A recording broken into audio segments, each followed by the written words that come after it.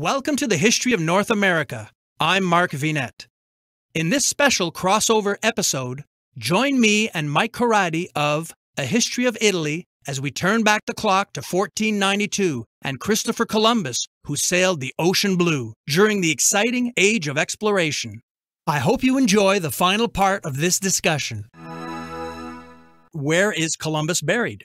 His burial is a very interesting story. So it made me think sort of like Indiana Jones movie, or one of your books maybe, Mark, with the mysteries that even involved Nazis at a certain point. So I can say what we do know is that he died and was buried in Spain. He died in 1506. He was buried in Valladolid in Spain, and then he was briefly transferred in 1509 to the monastery de las Cuevas in Seville. Then in 1537, according to his own wishes, his son Diego had him transferred to Hispaniola, which is the island on which, on the one side, you have Haiti, and on the other side, you have the Dominican Republic.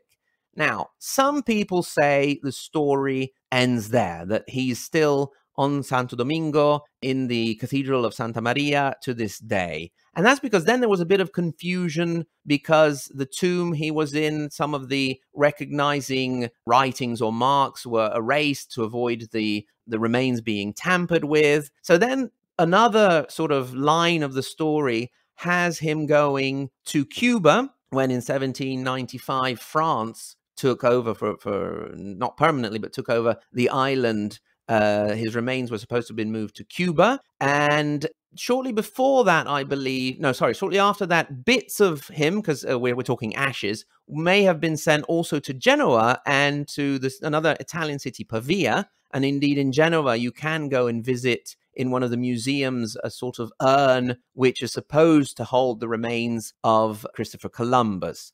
Then, after the Spanish-American War, in 1891, he was supposed to have been moved back to Seville again, and supposedly he resides in the cathedral there. Going back to the bit of him that is in Genoa, it was stolen by the Nazis during the occupation of Genoa during the Second World War, and then it was an American general who brought it back to the city of Genoa. So basically, the short answer to your question is we don't really know, although there may be a bit of him in Santo Domingo, a bit of him in Seville, a bit of him in Genova, and a bit of him in Pavia, or all of him in Santo Domingo, possibly. Now, since his death, how has he been remembered, memorialized, honored, and celebrated in his place of birth?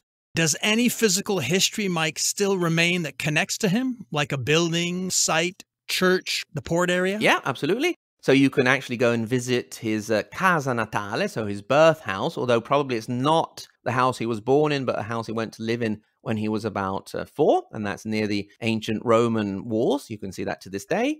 Genoa has 2 train stations, Principe and Brignole, and outside of Principe, there's a monument to him. He has a gallery named after him and a high school as well. Then also in the museum, the Museo di Sant'Agostino Museum in Genova, and the State Archives have Christopher Columbus expositions. And there's also the Museo del Mare Galata, and that's where they also have that urn I mentioned before that supposedly hold at least part of his ashes, and they have that on show. Then, of course, it's not specifically referred to Christopher Columbus, but the lighthouse of Genova, which is sort of the symbol of modern-day Genova, and it's also when they have the football derby between the 2 Genova teams, they call it the Derby of the Lanterna, which is the Genova lighthouse. That would have been already in place at the time of Columbus, so you can go and visit that and imagine him watching it as he left the port or came back into the port. Because unfortunately in 2018, there was quite a terrible accident in Genova. One of the highway bridges above the city fell, killing about 30 people, and they rebuilt that. And they had thought about naming it the Christopher Columbus Bridge, but they didn't go with that in the end. Then in Genoa, every year on Columbus Week, so not necessarily Columbus Day, but in the period around Columbus Day, in Genoa, they have festivals and events. It's not a huge deal. The average Genoa, obviously, they know very well who Columbus was, what he did, how important he was, but it's not a huge deal. I think he's more of a big deal in the United States than he is in Genova, and definitely the rest of Italy. So to give you an example, a few years back, they did one of those programs, the most famous Italian, as they did for example, in the United Kingdom, where Churchill was deemed the most famous Briton, Christopher Columbus was on the list, but he was not on the top 10. There were more people, Da Vinci, Dante, Michelangelo, Machiavelli, and so on. So you can find a lot of Columbus there, definitely, but maybe you would have sort of a bigger deal about him in the United States rather than in Italy. Tell us about the modern Genoa of the 2020s and how it still maintains its connection to the great explorer. Well, like we said before, it has a lot of monuments and festivals and so on. It has recently been distracted by other events as well. It must be said that thanks to Christopher Columbus in 1992, so when we had the 500th anniversary of the revealing or discovery or whatever you want to call it of America, the city it got a huge makeover. It was a little bit dingy, some of the areas a little bit dangerous, not well kept. And in 1992, it had this wonderful makeover, and it's really become a beautiful city, especially the old area of the old port. They did it up very, very nicely. They built the Genoa Aquarium, which is one of the most famous in Italy. They built some attractions, some, let's say, sea-related attractions, like a big pirate ship, a huge multiplex area with cinemas and things for the young people of Genova to go and hang out. And it is, to this day, a very, very beautiful city. It's on the sea, but at the same time, it's on the hills. So you can go up and down the hills through these little vicoli, these side streets to explore. Obviously, like every big city, it has some nice bits, it's some horrible, dark, dingy bits. It's become a very lively place. It has this absolutely amazing theater. It's one of the few theaters in the world that has 4 stages, so 2 in the front, 2 in the back, but actually on this gigantic rotating mechanism. So when they're doing one show, they can prepare the next show, and then they just start up the mechanism, and one stage goes down underground and the next one comes up behind it. So Genova, thanks to Columbus, I'm not saying is starting to forget him at all, but it's looking elsewhere. But thanks to Columbus, it did get a really wonderful makeover. In the 2000s, unfortunately, Genova has had some bad times. So 2001 was the year of the G8 conference in Genova, which was surrounded by very high levels of violence, both in terms of looting and vandalism, but also brutal and unnecessary violence on the part of the police, to the point that in 2001, Amnesty International, which is, quite an impartial observer of human rights, declared the G8 in Genova one of the most terrible suspensions of human rights in modern Italian history. Genova has suffered from a lot of floods, and then there was the tragedy of the Morandi Bridge I mentioned in 2018. And Genova has had other illustrious sons. One of our foremost singer-songwriters, Fabrizio De André, was from Genova. And at the beginning, we mentioned that Christopher Columbus would have spoken in his early life and learned and gone to school in Genoese. So if you want to hear what Genoese sounds like, you can look up some of Fabrizio De André's songs and see how really different it is from, let's say, standard Italian. Tell us a little bit about the Italian dialects. Most lay people think that Italian is one language like English and everyone speaks it, perhaps with different accents in different regions, but I think it's much more complicated than that in Italy. It was, in the sense that up until the 1950s, very few people spoke Italians. It was only the intelligentsia, the intellectual Italians, the politicians, the writers, the journalists who fluently spoke Italian. Indeed, for example, one of Italy's foremost early politicians, Camillo Benso, Count of Cavour, was often made fun of for his bad Italian because he would have spoken Piedmontese. But nowadays, in the Italy of 2021, most young people would have difficulty speaking their local dialect, unless you go down south. So if you go down Calabria, Puglia, Sicily, Naples, many people are still bilingual. Basically, they speak Italian and they would speak their local dialect.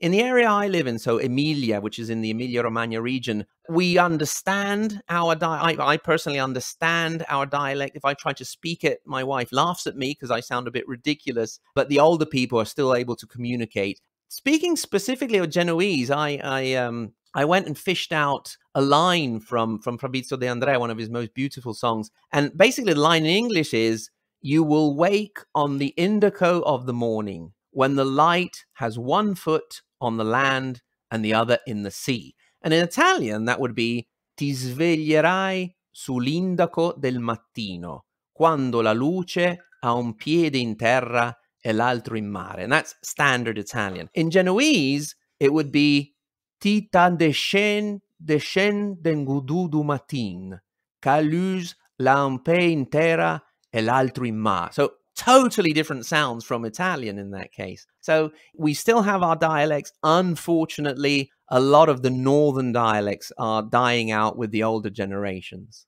Well, that helps explain the differences between Italians who immigrated in large numbers, as you know, during the 19th and 20th century to North America. I visited Genoa in January 1993, a few weeks after the 500th anniversary celebrations ended. I was attending a business conference in the south of France on the Riviera, and before flying home, drove across the nearby Italian border to the city.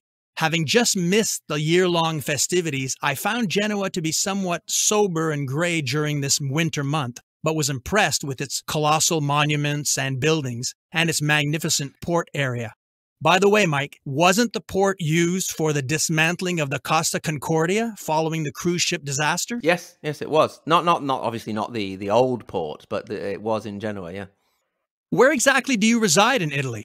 Okay, so I live in a little town called Reggio Emilia. It comes from the name Regium Lepidi. It was a Roman town founded by a consul, Marcus Aemilius Lepidus, who is also responsible for our main road, the Via Emilia, which goes from Rimini down on the coast up to the city of Piacenza. And I mean, here there's an interesting difference because for us Italians, I'm very far from Genoa. It's about a 3.5-hour drive. For Americans, Canadians, and Russians, for example, it's round the corner. Because I always remember when I had the great fortune of spending some time living in Virginia, which I loved. And, in Virginia, going round the corner to the mall was a 45-minute drive.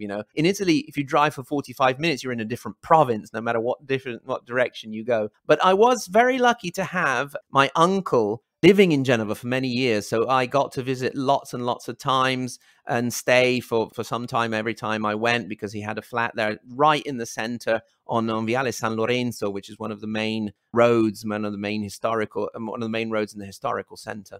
When was the last time you visited Genoa? Unfortunately, quite a while back. I couldn't pinpoint the year, but it must have been somewhere around 2005. Although perhaps the most memorable visit was in 2001, just before the events of the Genova G8 conference, in which I was sitting in the room in my uncle's flat looking out, and they were actually preparing for guerrilla warfare. I mean, they were soldering iron bars and gates onto the two sides of these little tight, narrow streets, and it really looked like a city that was, preparing for some kind of invasion.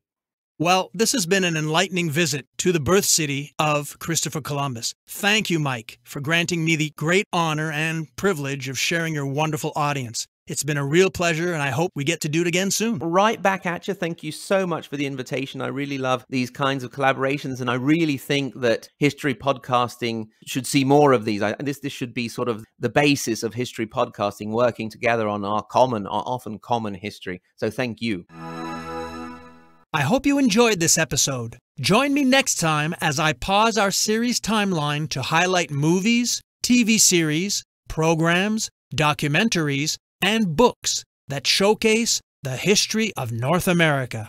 Please consider supporting our History of North America series in the following ways.